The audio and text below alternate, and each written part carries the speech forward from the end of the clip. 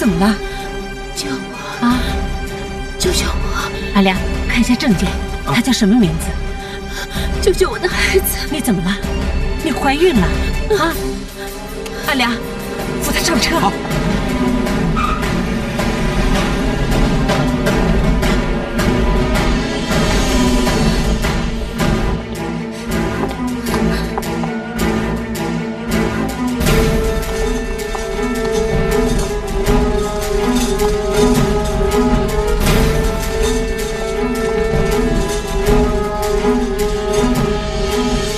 什么情况？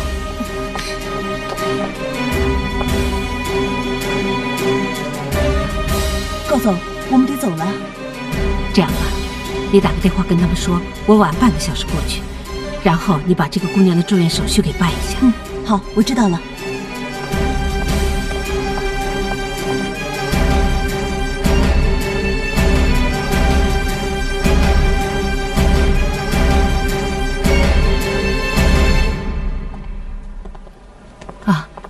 医生，情况怎么样？哦，他身上的摔伤我们可以尽力的治疗，但撞到了骨盆，导致子宫失血过多，肚子里的胎儿恐怕保不住了。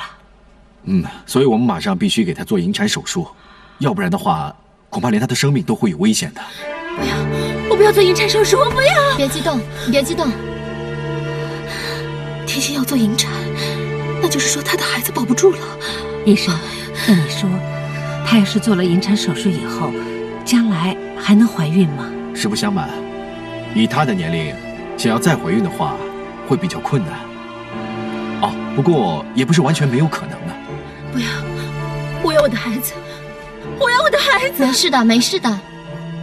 这样吧，你进去好好安慰安慰她，我们先到手术室做一下准备。谢谢你，医生。再见。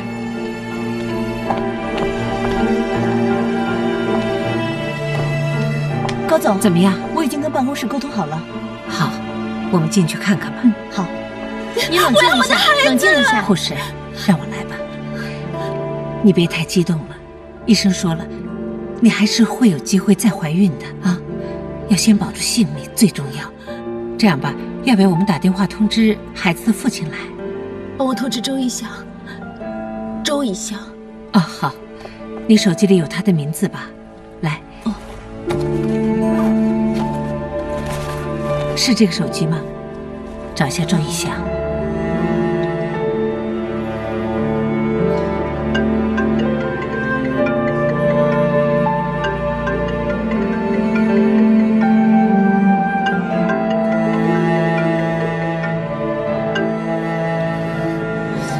没有人接，没有人接。那你还有没有家里人要打电话通知的吗？不能打给我姐。要是知道我出事，她肯定会疯了的。田小姐，我们要送你去手术室了。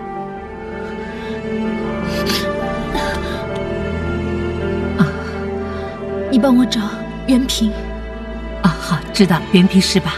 我们待会儿给他打电话，你安心的进手术室啊。好了。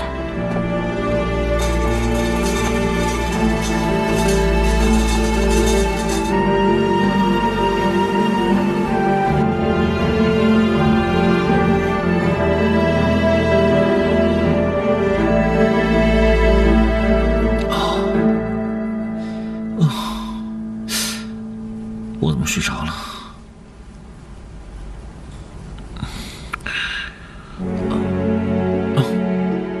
怎么这么晚了？我怎么睡了这么久？怎么没人叫我？哎呦，我还约了甜心一块吃饭呢，她找到我一定很着急。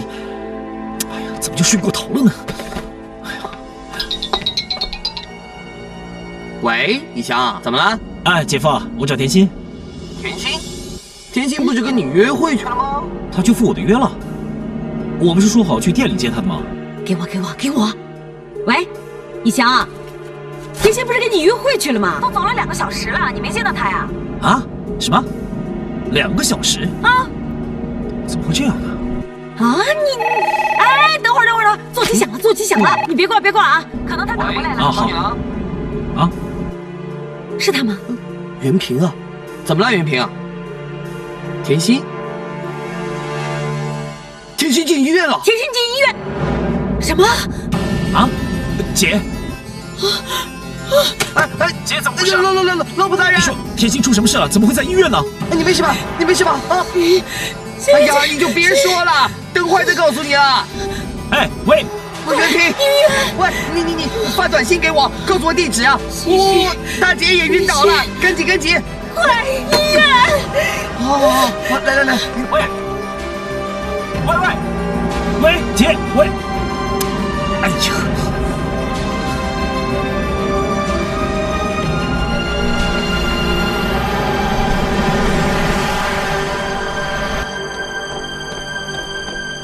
护士小姐，你好，帮我找一位甜心田小姐。稍等啊。麻烦您快点。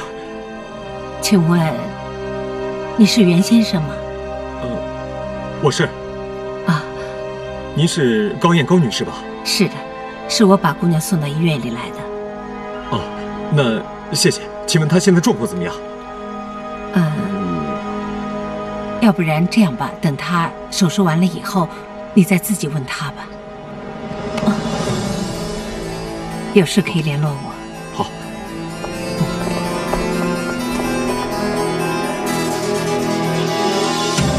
哎呀，你快点儿！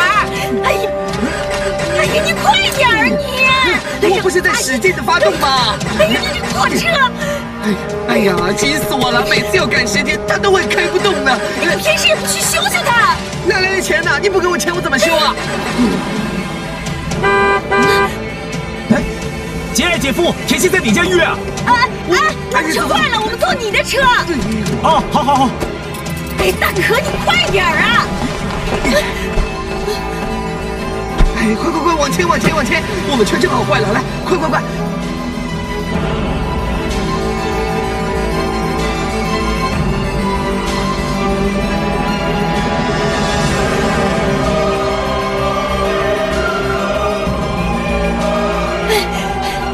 老婆大人，快！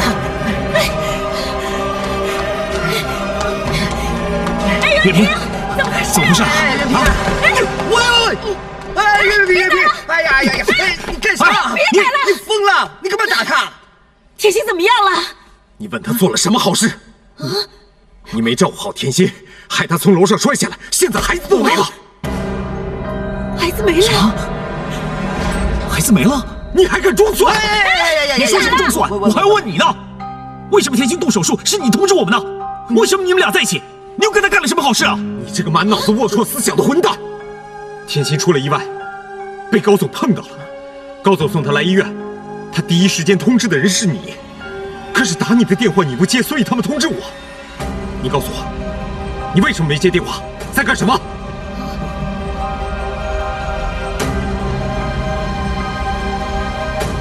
我睡着了。我怎么可以睡着呢？睡得那么沉，居然连甜心打电话给我都没有听见。你是为你？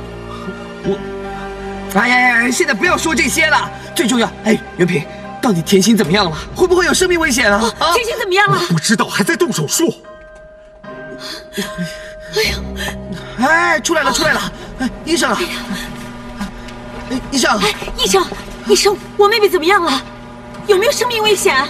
经过检查确认，她的孩子已经死在肚子里了。幸亏送来的及时，我们已经给她做了引产手术。虽然孩子没了，幸好大人的生命应该是保住了。回头你们好好的安慰安慰她吧。医生，那我们现在可以去看看她吗？现在她在恢复室，等麻醉药的药效退去，她一会儿就会转到普通病房。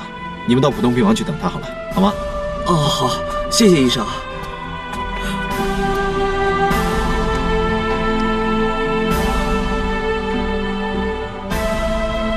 现在孩子没了，我该怎么跟爸妈去说，让我跟甜心复合？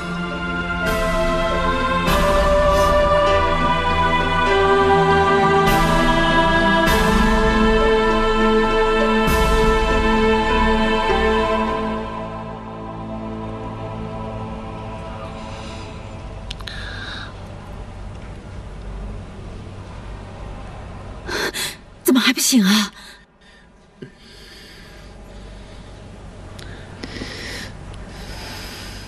醒了。哎，醒了，醒了。哎，欣欣，欣欣，你好点没？姐，我的孩子。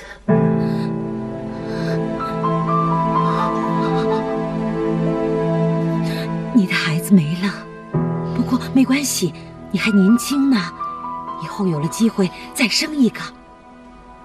最重要的是保住了自己的命，这比什么都重要，啊！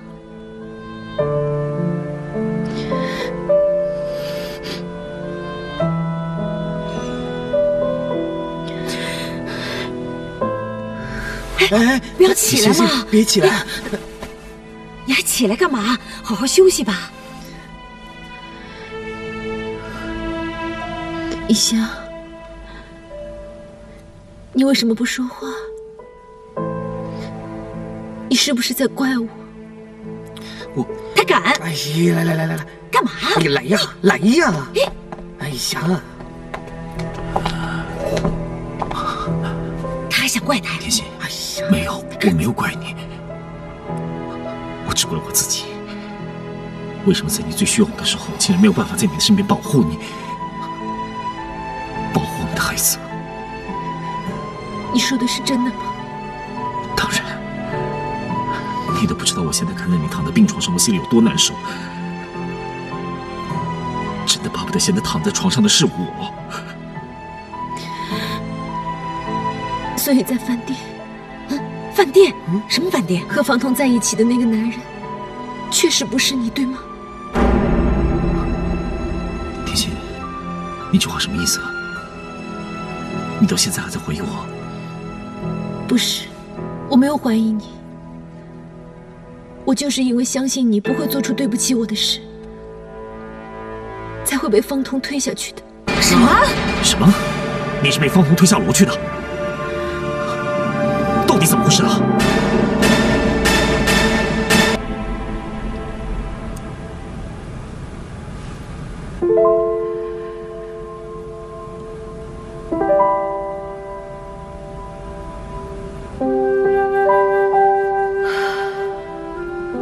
明明啊，你在哪里呀？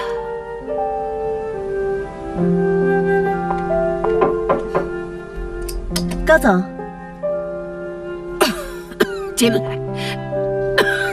高总，你怎么又咳嗽了？今天的药没吃吗？没事儿，我病好了，吃药只是保健保健。不管怎么样，医生没让您停药，您就得继续吃，把身体确确实实养好了才行。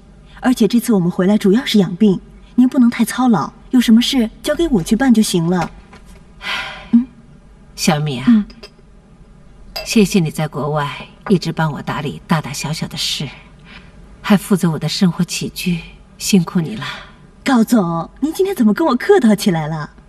当年要不是您无条件的资助我去读书，我哪能这么顺利拿到学位呢？而且，现在是我回报您的时候。跟您这样成功的女强人学习，是多少钱也买不到的宝贵经验。真会说话。哎，我让你查的那个人查到了吗？哦，您让我查的这位周先生周胜，原来他就是本市数一数二的网络购物平台老板，身家有数十亿之多。怎么会呢？这么一个无情无义的人，怎么会这么成功？他现在的家庭情况怎么样？他的妻子叫李红，跟他有一子一女，女儿叫周以安，儿子叫周以翔。周以翔，这个名字好耳熟。上次您帮忙送去医院的那个女孩甜心，她动手术之前让我们联系的第一个人就叫周以翔。啊，这么说甜心是周以翔的老婆，是周氏的儿媳妇了。可是我去民政局查过了，周以翔从未登记结婚。小米，你赶快去医院问一下，甜心还要住多长时间？你给我安排一下，我要去见她。好，我马上去办。周胜，是时候算算我们之间的旧账了。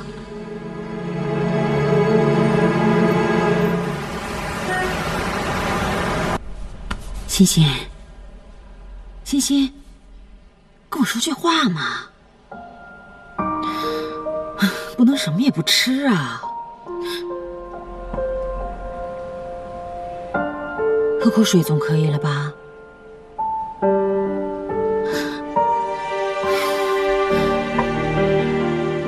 大哥，水果呢？哎，我都洗干净弄好了。来，吃一点，吃一点。哎，吃点水果补营养。欣欣，吃点水果吧，你看全是你爱吃的。哎，你看你姐夫多仔细呀，都给你切好了。吃口水果吧。吃一口嘛！哎呀，求你吃一口！别玩手机了。不是玩手机，我在工作。工什么作啊？他不吃什么？不，他不吃，你要不要吃一口啊？我吃你个头！我吃。哦，哎呀，哄哄他。哎，欣欣啊，你看你哭了那么久，又不喝水，水果也不吃，哎，小心脱水啊！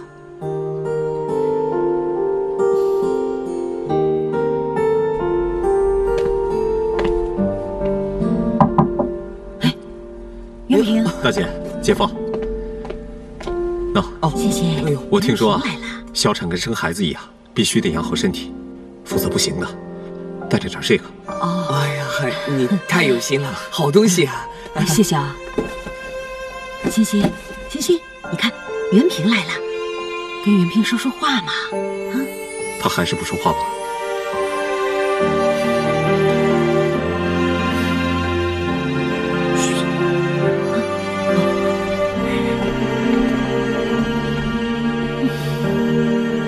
还是不说话。每天一直都这样，不吃不喝的。这一开始呢，还一直哭，到后来眼泪也哭干了，不哭了，啥也不吃，就这么失魂落魄的坐在那儿，全靠医生给他打营养液，我都快愁死了。失去孩子又加上以翔的事情，我想任何人都受不了。不过呢，我想再给他点时间，很快会好起来。希望如此吧。哎，对了，我听那个郑云他妈，她说有郑云的消息啦。哦，警方是查到了一些线索，说他到外地去了，所以他们现在还在查。这郑云他到外地去没事，出去干什么？就是看到那张假的合成照片呗，跟我赌气就跑出去了。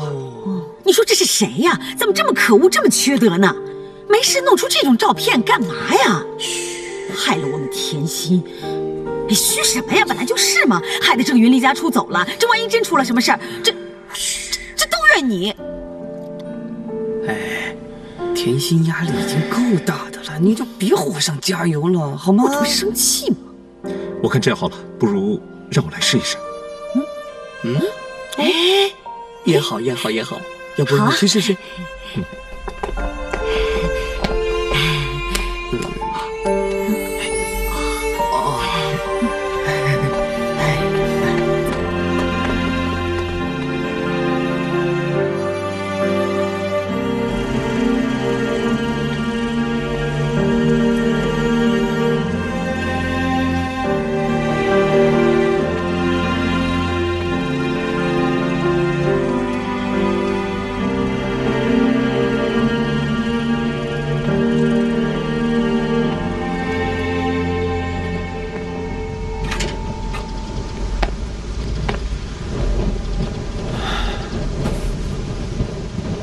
甜心，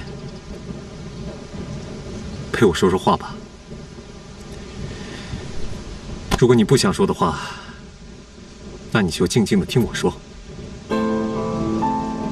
我们分手的那段时间，我和你现在一样，伤心欲绝，什么话都不想说，什么事情也不想做，整天只是躺着、嗜睡、失血。脑袋里一片空白，就像行尸走肉一样。可是后来，我慢慢恢复了。虽然我的心里满是伤痕，但我仍然告诉我自己，我必须勇敢坚强地往前走，就像毛毛虫一样，作茧自缚，然后破茧而出，变成一只漂亮的蝴蝶。没有经历过爱情的人生是不完整的，没有痛苦的爱情是不深刻的。你现在会痛，是因为你爱的刻骨铭心。可你知道吗？在人的一生中，拥有的不只是爱情，还有亲情，还有友情。你说我们人活着，不只是为自己而活，也是为那些爱你的人，甚至是恨你的人。对，为那些恨你的人，那些千方百计想陷害你、看你笑话、破坏你人生、破坏你婚姻的人。你可以伤心，也可以痛苦，但你不能倒下，你必须给他们狠狠的反击。反击？我能做得到吗？我并没有你们想象的那样坚强，其实我很脆弱，尤其在失去孩子之后，我已经没有任何活下去的目标和力气了。然后呢？你打算就自怨自艾、自暴自弃的活下去吗？你打算成全你的敌人吗？我想怎么做是我的事，你别管行不行？我能不管你吗？你是我的朋友，你是我最在乎的朋友。我不是你的朋友，我只是个扫把星、害人精。如果不是我，你不会整天和郑云吵架，郑云更不会离开你。都是我害的，我根本就不应该继续活在这个世界上。你明明知道事情不是这样的。不是这样，结果就是这样。要不是我，郑云不会离开你。也是我害我的孩子失去性命，这一切都是我害的。好，好，你想继续这样，有用吗？你这样子，小云能回来吗？你的孩子能活过来吗？能拯救你的婚姻吗？不行，你什么都不行。你现在唯一能做的，就是要赶快振作起来，揪出那双幕后的黑手，为你、你的孩子，还有你的婚姻。我做不到，我根本就做不到。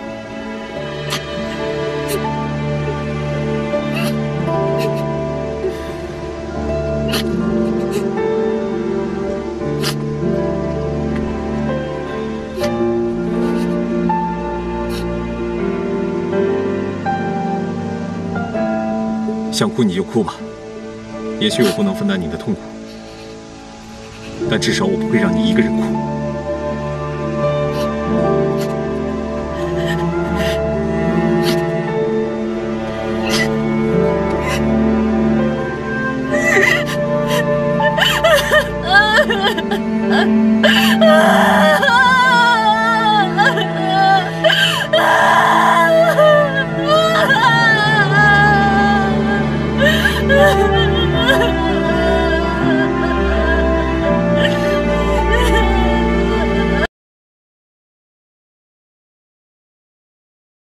谢谢，这是你姐夫给你炖的好喝的鱼汤，炖了一上午。哎，不用了，姐，我自己来。那好吧，烫的啊。嗯。快尝尝。哎，你记不记得你小时候你身体不好老感冒，一感冒呢，我就给你炖。不是炖，我是给你做蛋花汤。那时候咱们没钱买不起鱼，就只能喝蛋花汤。这蛋花汤一喝完，你的病就好了。这次喝完鱼汤，你也就好了。我还记得那时候蛋花汤的味道，有一种淡淡的清香，一喝下去，全身都暖和起来。是啊，姐，我总是让你担心，对不起。哎呀，你说什么呢？我不是也让你担心过吗？没关系，我只是希望你能赶紧的好起来。快喝。对了，甜心啊，你要赶快好起来。这婚姻不顺利呢，就算了，还有事业嘛。咱们头女郎啊，现在一直等着你回来，东山再起。你看，我就说他没文化吧？什么叫东山再起？那叫重整旗鼓，东山再起。重整旗鼓，重整旗鼓跟东山再起有什么分别啊？所以我把重整旗鼓和东山再起两个词一起说了吗？没分别啊，就这样说。哎，对了，那个上次救甜心送甜心来医院的那个人的名片你还记得吗？还在吗？赶紧找出来，等甜心的病好了，咱们一起去谢谢人家。好的。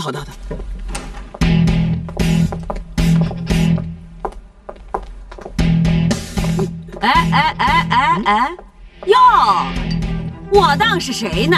哈哈，哎呀，原来是周家的老太太跟姓方的刁小三儿。你们来干嘛啊？以为这儿是观光圣地，不要钱呐？啊，一天到晚来免费参观。谁要来这种地方啊？要不是来兴师问罪，谁会来这儿啊？兴师问罪？你兴谁的师，问谁的罪啊？那还有谁啊？当然是甜心了。哎，你有没有搞错啊？我们没去找你们兴师问罪，你倒来找我们甜心兴师问罪。方从把我们甜心弄成这样啊，让我们孩子都没了。我没找你，你倒来找我们了。真是那句话说的太对了，林子大了，什么鸟都有。哼，甜心，我以为我们已经说得很明白了。你也说你不想再见到怡香，可你为什么又来破坏我们的婚事呢？我告诉你们，我们甜心对那个用情不专的周以翔根本就没放在心上。你喜欢拿走啊，我们根本就不在乎。场面话人人会说，甜心表面装作不在乎，可根本就不是这样做的。甜心，是不是因为你舍不得放弃周家媳妇这个头衔？我呸！你说什么我根本就听不懂。不管他爱的人是谁，都已经不关我的事了。我也不会去阻拦你们。现在我甚至连见都不想见到你们，请你们离开。你们听见了没有？走，不欢迎你们！走！你不要以为你在爸和妈面前装无辜、装可怜，就可以继续回到周家当媳妇。像你们这种人，一辈子都翻不了身。不要以为可以飞上枝头当凤凰。为什么？他们为什么就一辈子翻不了身？高总，这是高总。啊，是周太太，你还认识我吗？你认识我？像你们这种含着金勺子出生的人，眼睛长到头顶上去了。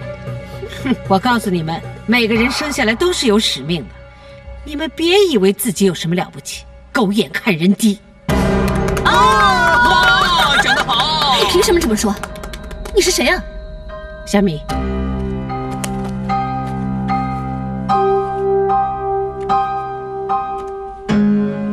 天际飞龙投资顾问公司总经理高燕，你回去告诉周胜，就说高燕回来了，他过去欠我的，必须还清。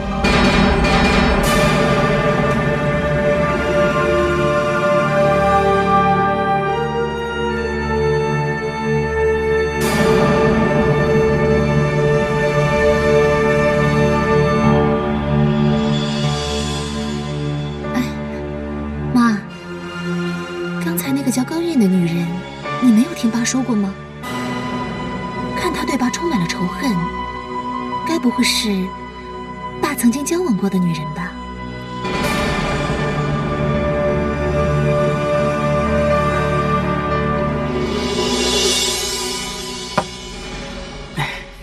哎，高总，谢谢。哎，你肯定是高总的秘书吧？谢谢。来。哎呀，干嘛？从那边就好了嘛。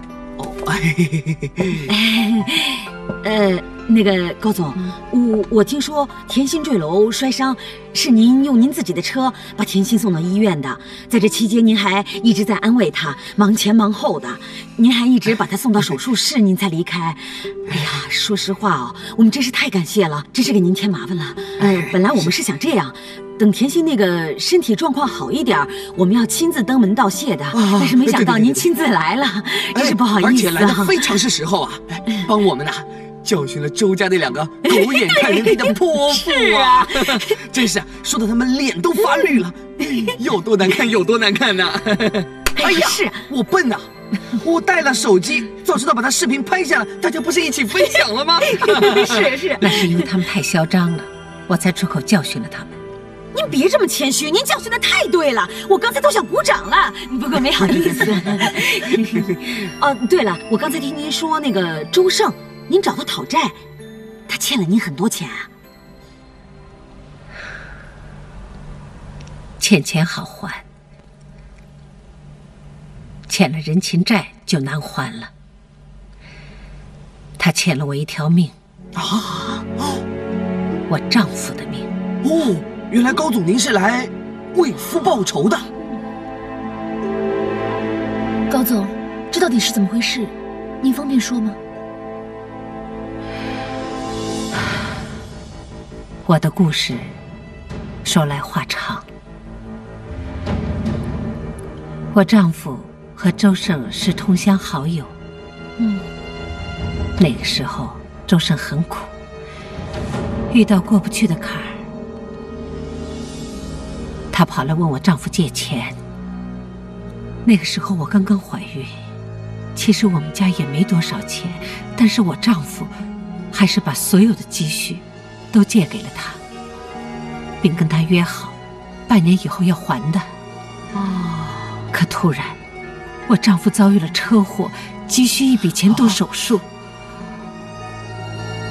我挺着个大肚子去周胜的家里要钱，可是他避而不见。啊，那太过分了！哎呀，会不会他刚好不在，去了外地呢？我也是这么想的，可是我托人到处打听，还写了信，他从来就没跟我联系过。那后来你丈夫他死了啊，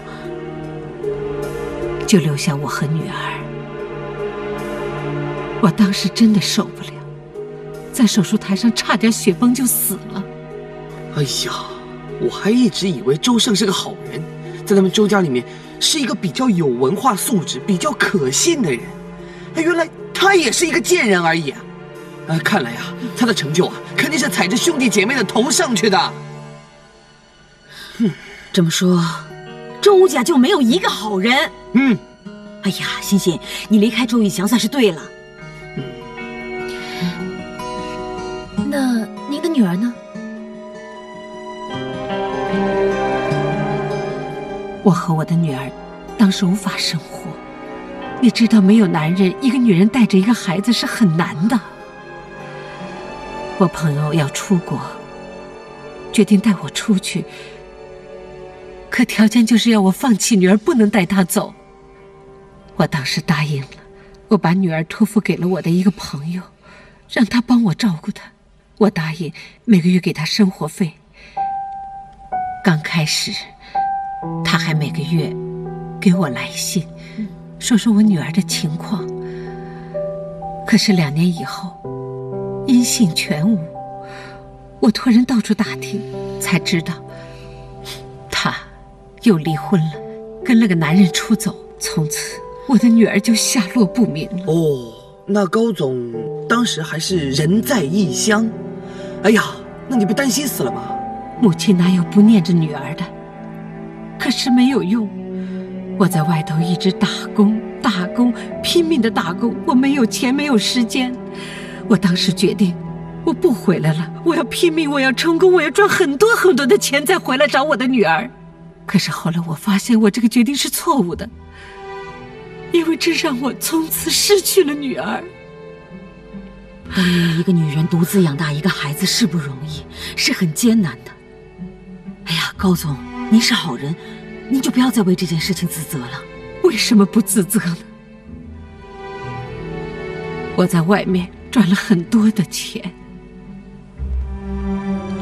很成功，可这有什么用呢？我没有亲人在我的身边。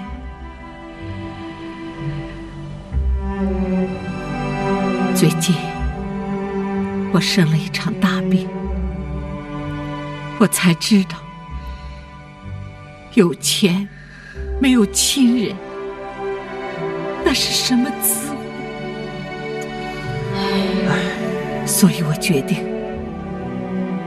定回来找我的女儿，我要补偿我这么多年对她的亏欠，而且我要找到周胜，我要报复他，我要让他还清欠我的债。对的，这是应该的。周胜这种人害了你们一家，你应该要为自己争取回来。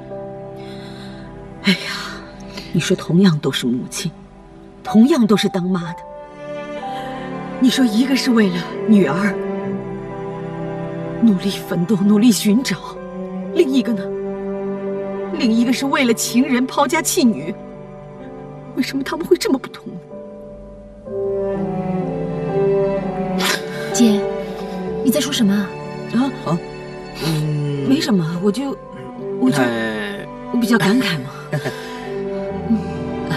高总，您放心吧，像您这么好的人呐，您肯定会好人有好报。我相信不久您就会找到您的女儿，而且我也相信，您的女儿她不会怪您的，相反，她会以您为荣的。行了，我的故事讲完了，你们能让我跟甜心单独的谈谈吗？当然可以，当然。好。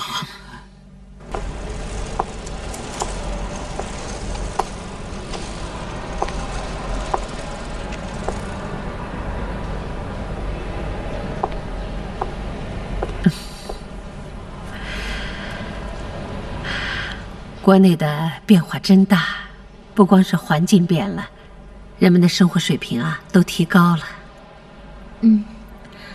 不管再怎么好跟坏，毕竟是自己土生土长的地方，也是自己的家。您的根在这儿啊。是啊，我真的很后悔，应该早点回来的。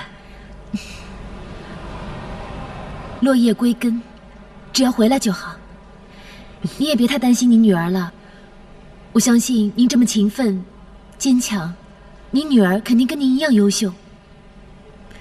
或许她小时候曾经吃过苦，但只要肯做肯拼，终究会像您一样，闯出自己的一片天地来。你的话真的对我来说很安慰，甜心，不知道怎么了，看到你我就觉得特别的亲切。也许你跟我的女儿一般大，看见你，我就想起我那失散的女儿和我失去的丈夫。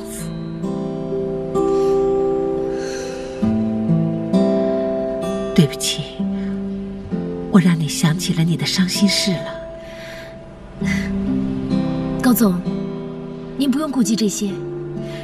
其实我听到您的故事，给了我很大的启发。我想，我身边至少还有我姐姐和姐夫陪伴我。可是当时的您，恐怕身边连个可以商量事情的人都没有。孤单一个人在异乡打拼，不只是辛苦，还有心酸。在那样艰苦的环境下，您都能坚强地撑过去。我现在吃这点苦，又算什么呢？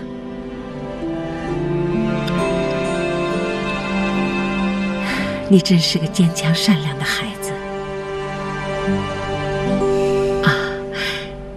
你是一个服装设计师，对吗？您怎么知道？这是你设计的图纸，对吗？那天小米在你的包里拿手机，无意间发现了这些图，又把它们带到了公司。我觉得你在这方面挺有才能的。哪里？我只是涂鸦乱画，帮我姐开间小店，卖一点时髦的 T 恤什么的，跟您的服装公司比，肯定差远了。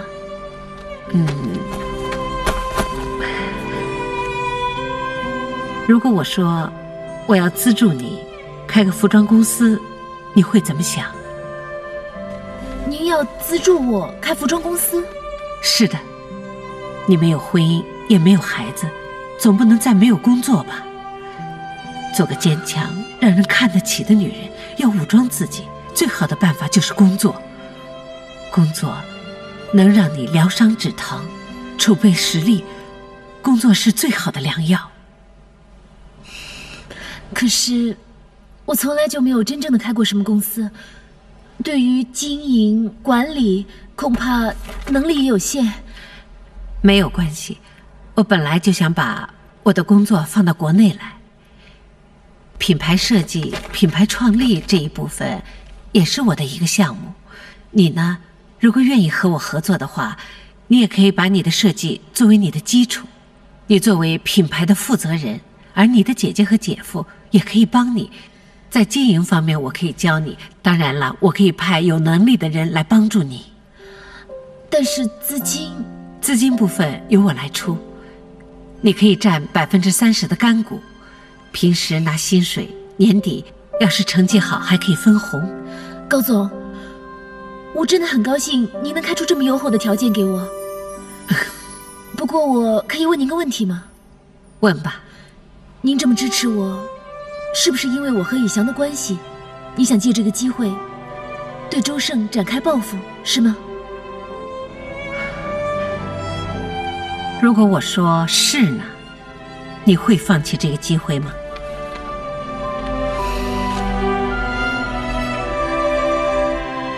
我听说你和周以翔连结婚证都没有领，你根本就不是他家的媳妇，你却为他怀了孕流了产，还要眼睁睁地看着别的女人从你的身边把他抢走。你难道不痛苦吗？你不想对他进行报复吗？我当然不甘心，可是我现在什么都没有了，又能怎么样？你不要小看了自己的实力，你只是需要一点运气。运气？是的，你需要一点运气。我来了，我给你带来了运气。我支持你开服装公司，并不完全为了你，也为了我自己。甜心，我跟你相遇，我总觉得是一种缘分。这2天我一直在惦记你，现在我明白了，是因为你身上有不服输的性格，让我看到了曾经的自己。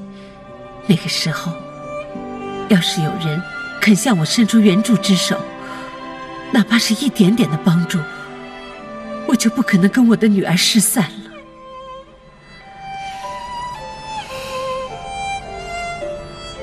你知道吗？所谓的强大，并不是要拒绝别人给你的帮助，也不是要把仇人打趴在地下。有一天你自己强大了，自己更有能力了，你自己能活得更好，这些才是给你的仇人最大的报复。我希望你振作起来，千万别被那些看不起你的人打倒。高总，没关系，你再好好想想，想清楚了，到时候通电话。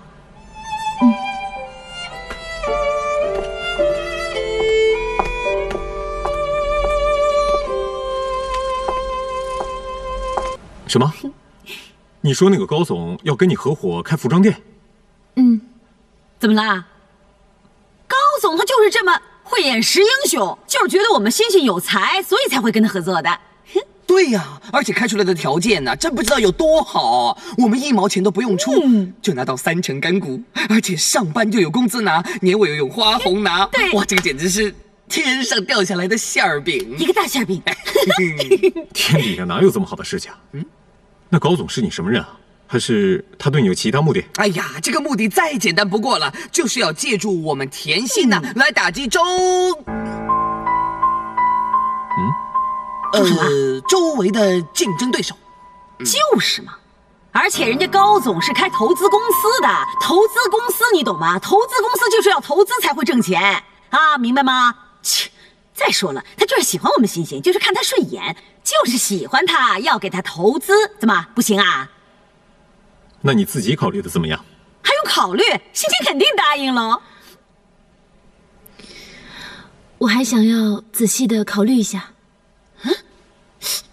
你考虑什么？你傻了？这么好的条件还考虑？你别考虑啦！大人呐，干嘛？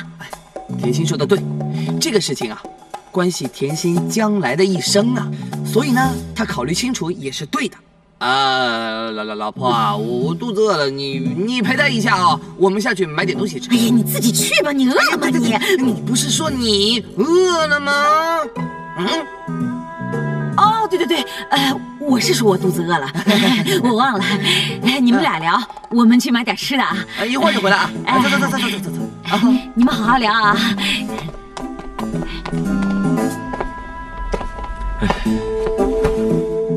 怎么样？天气不错，我们出去走走。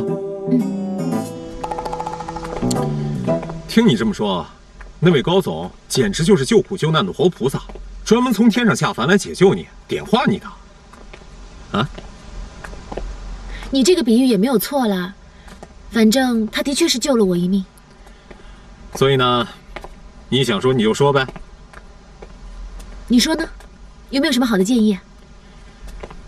我的建议是，答应他。反正你现在没后路了，既然没有后路的话，不如就忙着头往前冲，搞不好可以杀出一条血路。杀出一条血路啊？哎，你别笑啊！我跟你说，这条血路可不是好走的。虽然高总呢，他答应支持你，可是你也肯定要相应的付出极高的代价，必须付出你所有的心力跟时间，好好的去学习，甚至要迎战你最不想面对的人。所以，如果你要是不够坚强，没有耐力，不够用心的话，是做不出来的。高总那么说是有道理的，他那么做呢，不是要你对付别人，而是对付你自己。所以要让自己强壮，才是对敌人最大的报复。不管以翔是不是真的辜负你，你都得让自己强壮，才不会让别人继续欺负你。也因为你自己强壮，你才能够看清楚谁是你的敌人，给他重重的反击。说了那么多，听清楚了没有，小姑娘？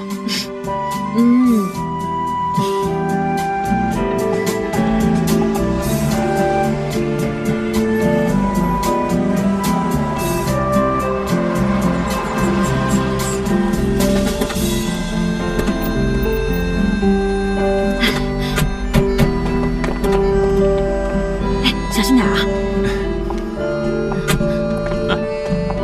慢点走啊！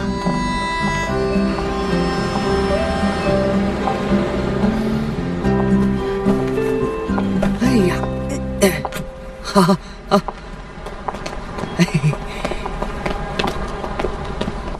来，欣欣，来，咱们先坐下。哎呀，来，让一下。哎，老婆，我先把东西放到楼上去啊。哎，袁平，我给你倒杯水啊，随便坐啊。好，掌门。小心！你就是甜心？我是。有人让我转告你，以后你再抢别人的老公，下场就不是这样了。看什么看？我不会放过他，我绝不会放过他。行，就这么定了。高总，甜心来了，进来，请。高总好。请坐。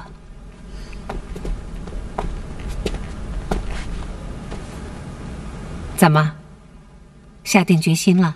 是。我决心让自己成为更强、更有能力的人。不管用什么方法，我都要让那些看不起我的人知道，我不会只是静静的走开。谁敢伤害我，或是我身边的任何人，我肯定会将我受到的痛苦乘以100倍甚至1000倍还给他们。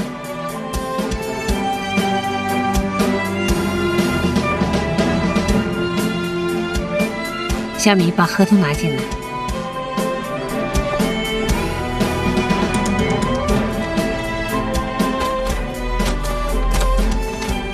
这2份是合同，上面都写清楚，由我们天际飞龙投资公司出资和你们合作，创办一个涛女郎服装设计公司。我会在公司拨一间办公室给你们使用。你那个店面呢，可以保留着作为展示室或者销售点，看看将来发展如何再做决定。2份合同你可以拿回去好好看一下，如果没有什么意见的话，可以在上面签字，就说明我们开始合作了。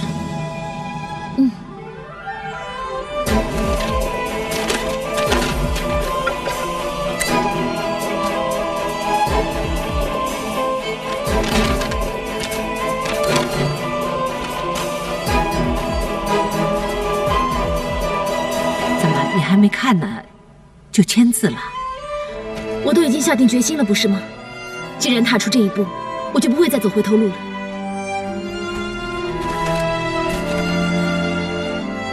好，那我们的合作就算是开始了。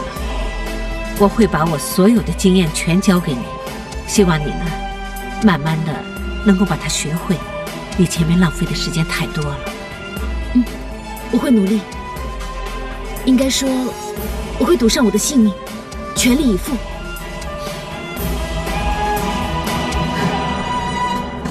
合作愉快，合作愉快。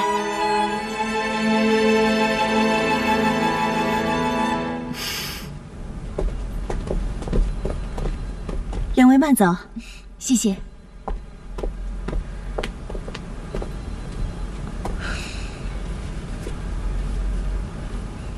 怎么啦？你之前不是还鼓励我要试着杀出一条血路吗？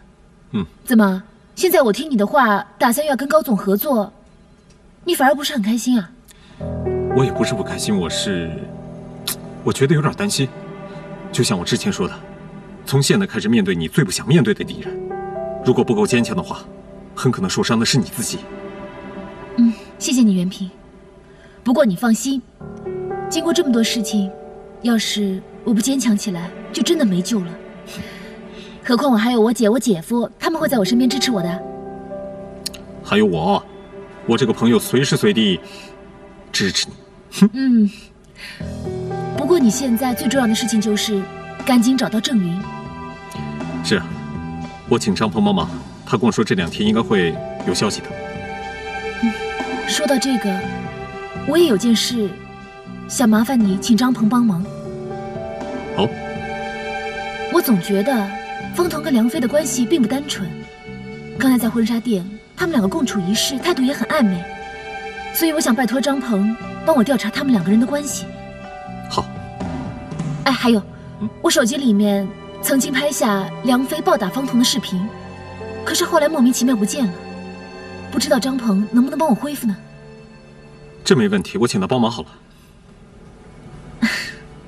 大恩就不言谢了，回头请你吃饭。哇，吃饭也算大恩啊？不然呢？你忘了我这儿被打过？哦，对不起，我忘记了。骗你的。还玩？几岁了？玩？老招了？真的很疼。走啦！骗我，敢骗我？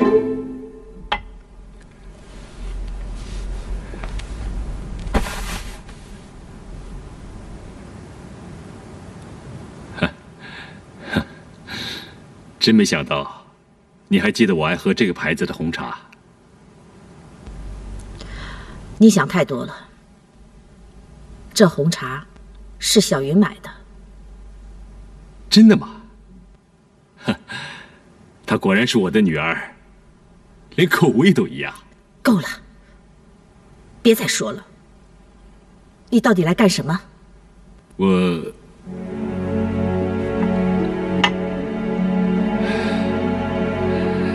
我也不知道该怎么说。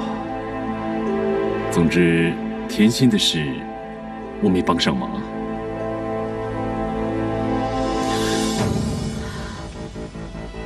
我早就想到了，你这个人的个性就是这么优柔寡断，总以为自己什么事情都做得到，可是到最后，只能向你的老婆屈服。过去是这样，现在也是这样，一点都没有改变。我不会就这么放手不管的。其实，我已经通过一些途径，托人去找小云了。不用了，袁平已经让人去找了。你不能对我这么残忍啊！至少，我要看到我自己的女儿平安。那你就祈祷我，早日找到小云。要是小云有什么意外的话，我绝不会原谅你的。婉若，不要再说了，你走吧。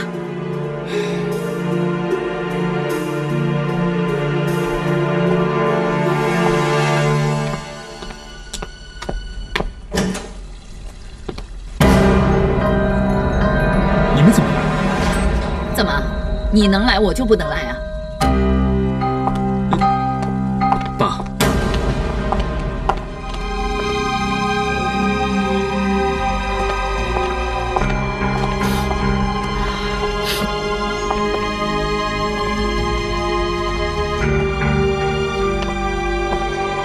你别误会，我跟婉若，我跟郑副总谈点事情。我也正要有事和你们谈。坐吧。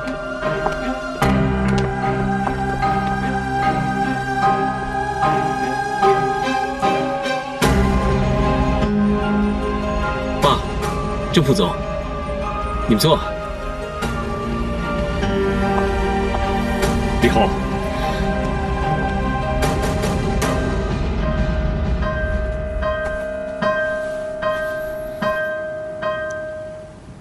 我知道，我阻止不了你，就像猫有偷腥，狗改不了吃屎一样，这是天性，谁也改变不了。不过为了孩子，我认了。周太太，恐怕你误会了，我跟周先生早就没有来往了，并且我向你保证，从今以后，我们也不会再见面了。哼，骗谁呢？这样的话。你说过多少遍了？可是你们俩被我抓到不止一次了吧？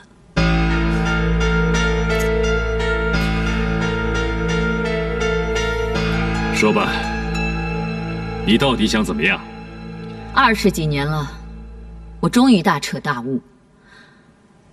周生，我决定给你自由，只要我的头衔依然是周太太，以后你们想怎么样？我就睁一只眼闭一只眼，就当作没看见。不过，想要这个自由，是需要付出代价的。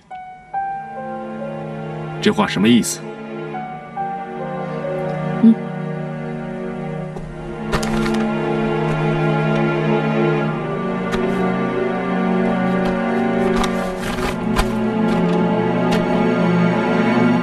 股权转让同意书。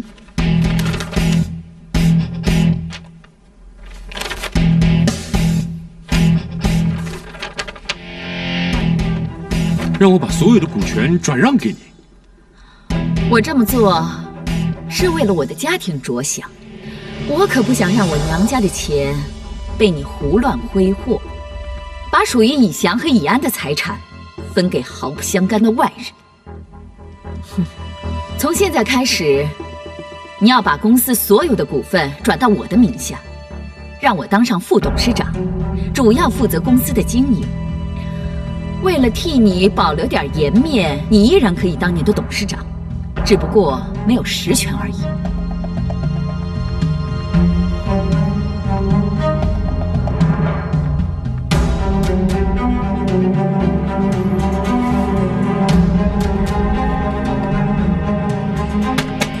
这是谁的主意？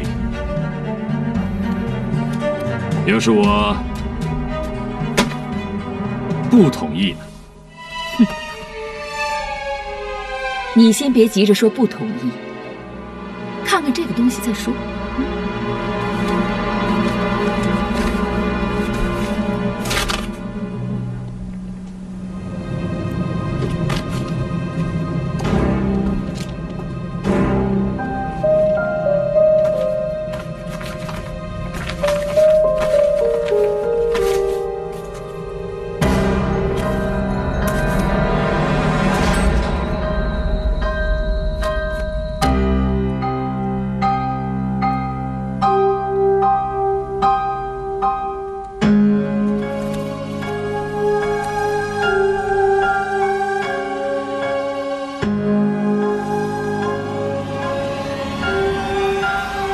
两位都是在业界响当当的人物，如果这样的照片传出去，这后果是可想而知的。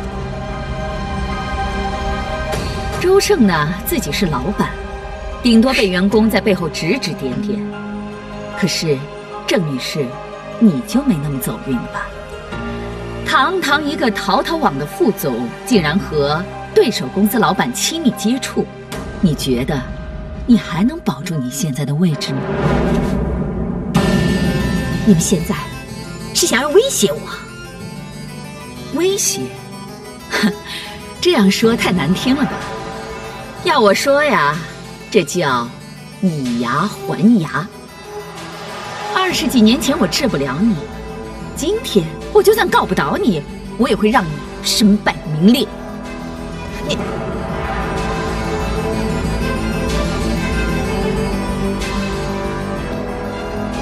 周胜，你可以不同意我的条件，可是这样的流言蜚语传扬出去，他们母女肯定会被网友人肉搜索，到时候，甚至连你那失踪的宝贝女儿郑云，也会被网络便捷的社会无情的伤害了。即便是这样，你也无所谓吗？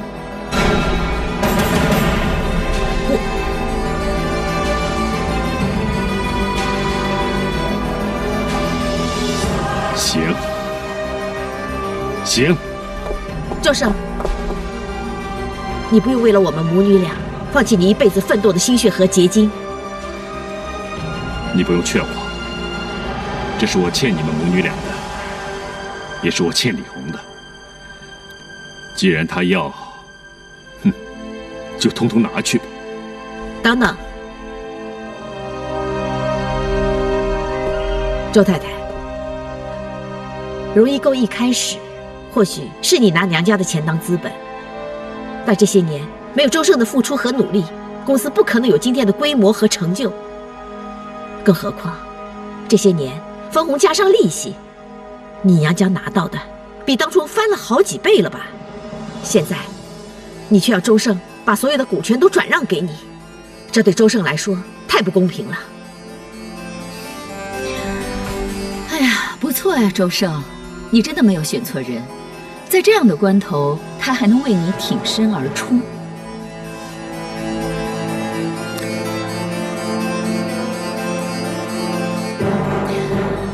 你只知道他为公司付出了心血和努力，但是别忘了，要是没有我这个贤内助和我娘家的支持，他能有今天吗？这些年来，我为了孩子，为了这个家，忍受着丈夫的背叛，到现在为止，他还在和你来往。哼，自古以来，英雄爱美人，不爱江山。既然他选做英雄，那是要付出代价的。我觉得这样做很公平。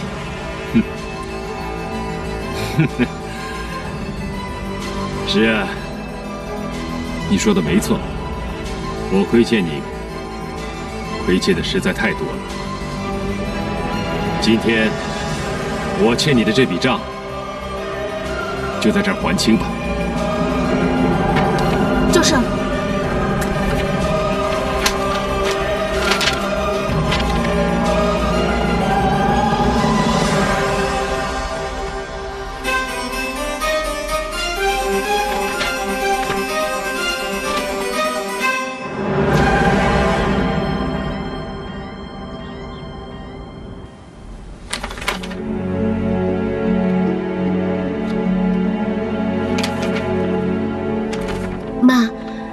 事情到底怎么样了？爸，到底有没有同意转让公司的股权啊？同意了，而且签得还特别的爽快。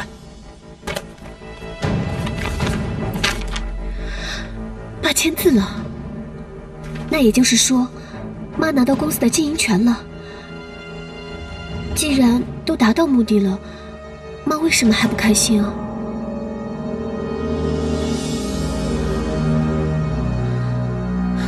爸为了外头的狐狸精母女，连一手建立的公司都不要了。